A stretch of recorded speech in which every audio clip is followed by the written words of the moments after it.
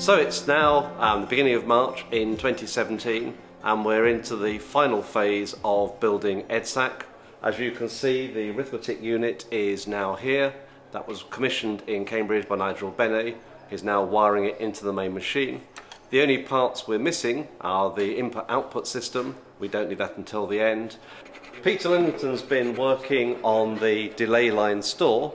The time has now come to put the individual pizza boxes, as we call them, that contain the delay lines into the wooden boxes that mimic the EDSAC coffins that held the mercury delay lines. The main store units, of which this is an example, come in two sizes. These contain quite small lengths of delay line. This is just a little piece of delay line holding 36 bits of data used to provide storage registers for the internal working of the machine. And we're currently having fabricated the boxes for the long ones that form the main memory, which are something like twice the size of this, and other ones which fit into the rack that is placed inside the coffin.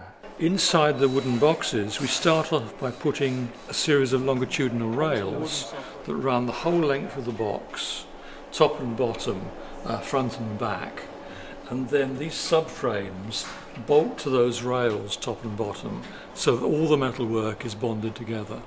4 or 5 boxes then slide in from the end and are plugged together to provide the store of the machine. Our hope is we'll have everything integrated by the late summer of this year and that the machine will be able to start running programs at that point. There'll be a lot more to do to complete the replica, but that will be a major milestone for us. To monitor progress at this stage of the project, the volunteers get together about every month to 6 weeks and swap notes on how they're doing at connecting the various systems together. Those meetings are quite technical. I am working on the clock monitor unit, although you haven't seen much evidence of it, but here is evidence that I am working on it, and that wasn't set up. It's been like that for months. Could be anything. Yeah. We may not have agreed it, but what it will be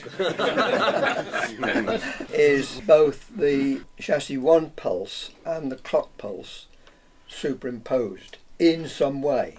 They may be awed together so that you will see 4 edges.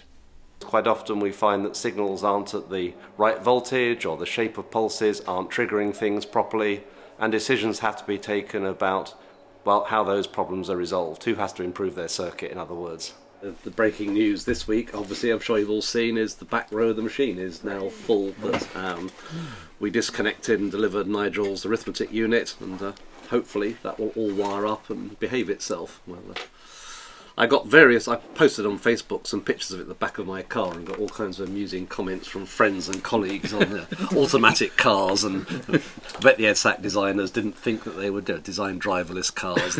So to give you a taste of those discussions, we're following this short segment with a recording of one of those meetings unedited, so you can see the level of discussion and the kind of detail that the volunteers in the project have to know to understand the system.